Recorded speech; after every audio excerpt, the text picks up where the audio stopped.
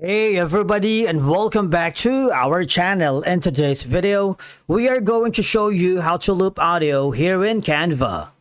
Let's begin. Now, the first thing that you need to do is to log in using your credentials.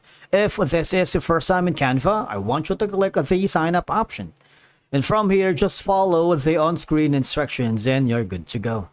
Looping audio in Canva is a straightforward process, allowing you to create seamless audio experiences for presentations, videos, or other projects. Once you are logged into your account, I want you to click on the design or the project that you are working.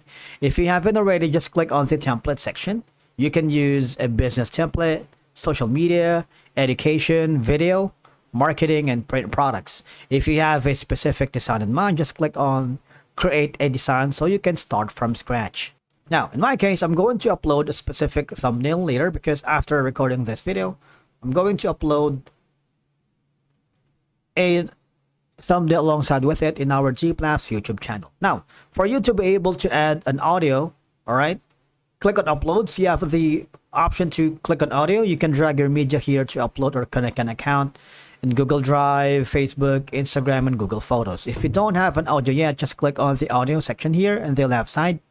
Now, if by any chance you don't see the audio here, for example, I'm going to cross that out. You see, if you can't find the audio in the left pane of your dashboard, I need you to go to the app section and search for audio here, and the audio will be visible here in the left side. All right, now on the audio, all those with a watermark that says it requires a pro subscription, you might want to use that for now because it requires a premium subscription. If you click on it, as you can see, you're not going to be able to download that because the premium content requires a subscription. So I'm gonna undo that. Instead, I'm going to use the free audios. For example, you want this to a presentation and you wanted to loop this audio for the duration. Now all I have to do is hover down here that says adjust. I want you to drag the duration. For example, if you want to stretch it,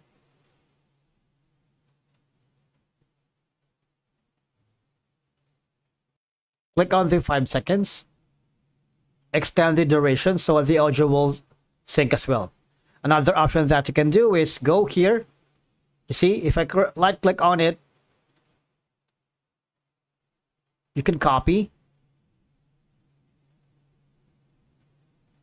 And then you can paste. All right. So basically you have an extended audio here that you can loop for the majority of the presentation. Now, if you click on play, background music that loops can heighten the emotional moments in your storytelling, reinforcing key messages or themes throughout your presentation. As of now, you can't hear the music, right? But of course, it's here, it's playing. A consistent audio backdrop can help unify different parts of a narrative, making it easier for the audience to follow along.